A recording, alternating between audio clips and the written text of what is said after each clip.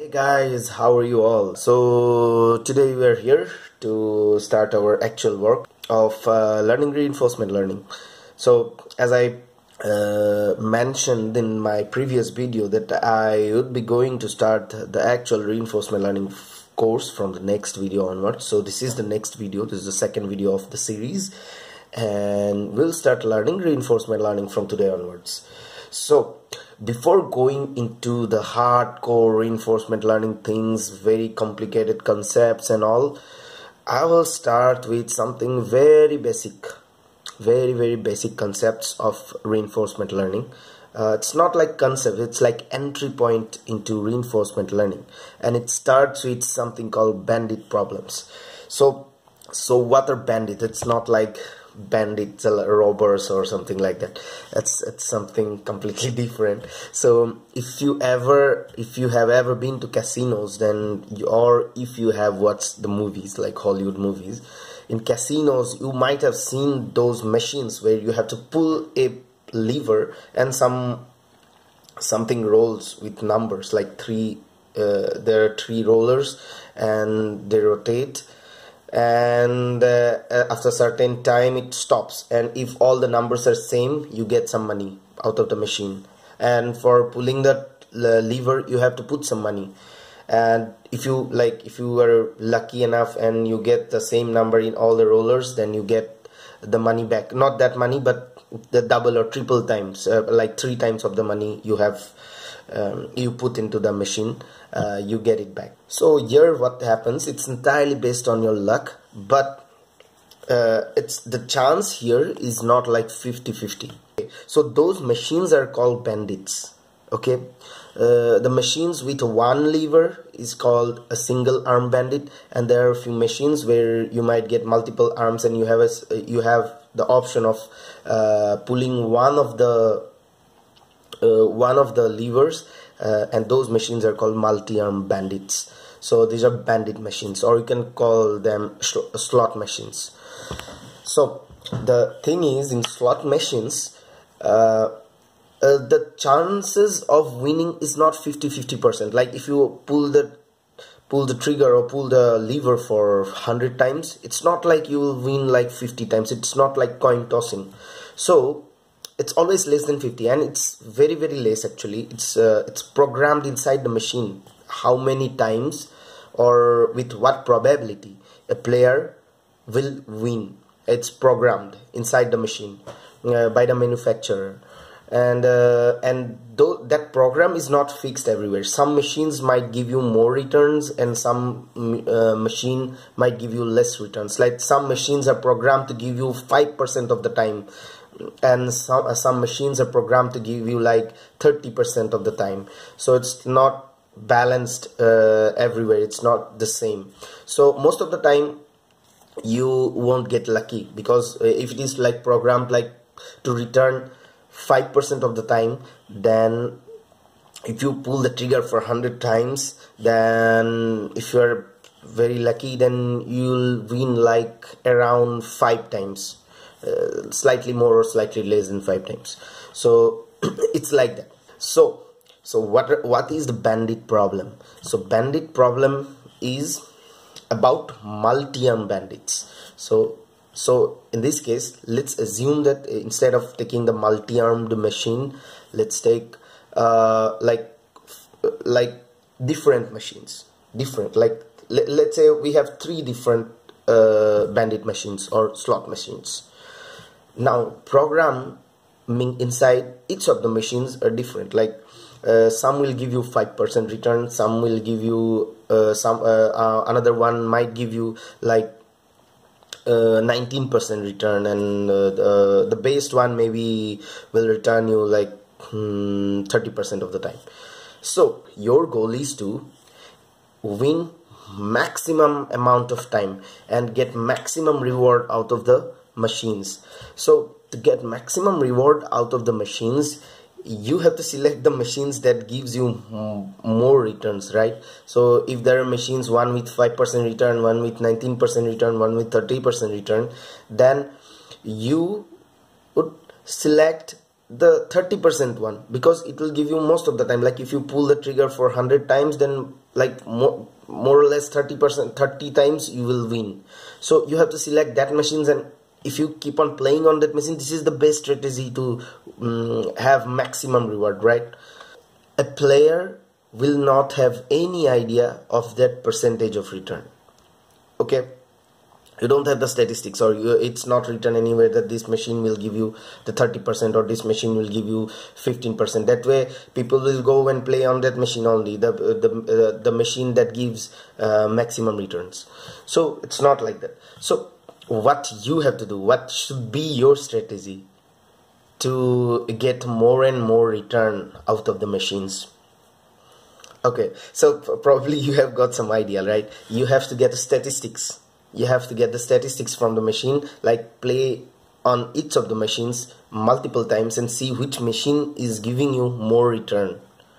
So this is a very naive way of solving this problem. Like you go to one machine, play on that machine for 100 times, maybe go to the second machine, play on that machine for 100 times, and go to the third machine, play on that for 100 times, and then you compute the return rate. Like if you, in the first machine, if you won 5 times out of 100 plays, then it's like return would be how much? 5. Okay, 5%. So it's like that. But the problem is, when you play 100 times, just 100 times on each of the machines, the problem is you will never get correct statistics. If those percentages are very close, like one is 5%, one is 6%, one is 7%, the machines, the actual percentage of return of each of the machines, like one is 5%, 6%, 7%. So in that case, if you do statistics from 100 trials on each of the machine and try to figure out how much is the return rate of each of the machines, then you will not get accurate results, 5, 6, 7 values. You will never get. Maybe on the machine that actually gives 5% return, you might get 7%. Maybe. It's a probability, right? You need large number of samples, like millions of samples on each of the machines to know the return rate, the actual return rate. Even if you take millions of trial on each of the machine, you can go very close to the real return rate. Very close, not exactly. It will be very, very close to the real return rate, but it will never be exact that value. So let's see what happens if we apply the naive approach to solve the multi-arm bandit problem. So in this example, we have 3 machines, and the first machine has 5% return rate, the second machine has 8% return rate, and the third machine has 11% return rate. And these return rates are hidden inside the machine. A player will not have any idea about these return rates. So we have to maximize our reward. So for that, using that naive approach, what we will do, we'll play 100 times on each of the machines.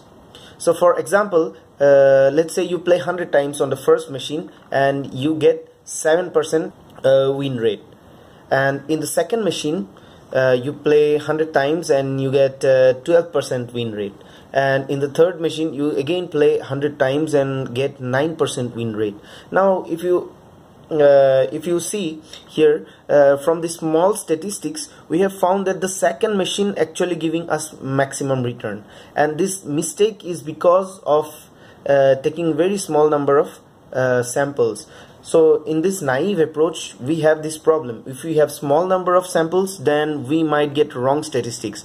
And using this statistics, if we start playing on the machine having estimated maximum return rate, then we may not get the maximum possible reward, right? Because to get the maximum possible reward, we have to play on the third machine. And here in this example, we will play on the second machine thinking that it will give us the maximum reward.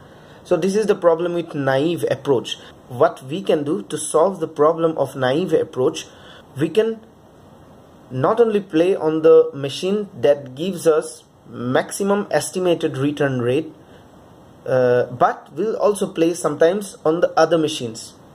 Like most of the time we will play on the machine that gives us maximum return rate, and sometimes occasionally we'll also play on other machines, and while doing so we incrementally compute the return rate. With more and more gameplays with this machine, even if you wrongly estimate the return rate in initial trials, with more and more data points collected from all the machines, eventually you will get more and more accurate return rate on the machines, and eventually you'll move to the machine that gives you the best return.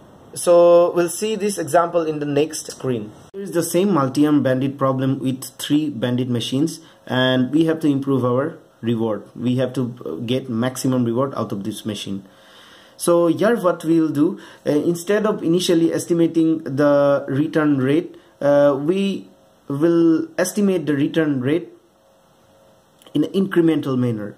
And while doing so, whenever we find a machine giving us maximum return rate, the maximum estimated return rate, we'll play on that machine most of the time, but occasionally we'll also play on other machines so that we can gather more statistics from those machines also, and update the average return of those machines incrementally.